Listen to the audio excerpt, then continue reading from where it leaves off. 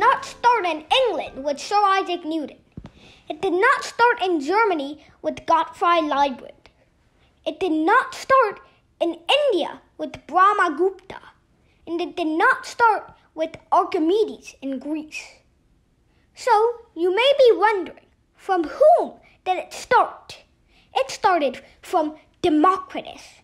Who was Democritus? Democritus was the first person to discover calculus, and I'll show you how. He was the one who discovered the atom. He took an apple in front of a crowd, and he sliced and diced it all until he reached its core and couldn't divide it, slice it anymore with a knife.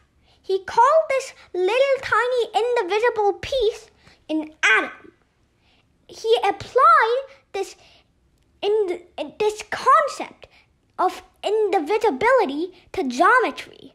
This is where math and physics connect.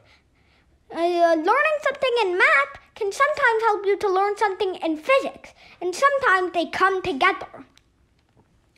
Anyways, when he applied this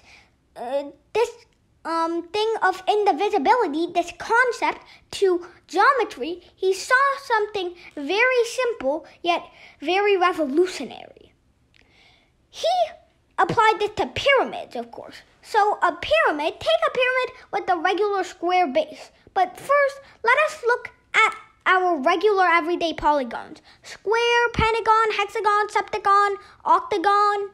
But have you noticed as these polygons progress and they get more sidey, they have more sides, they tend to look more and more like a circle? Doing so, he gave birth to infinitesimals, which led to limits, which was the start of calculus.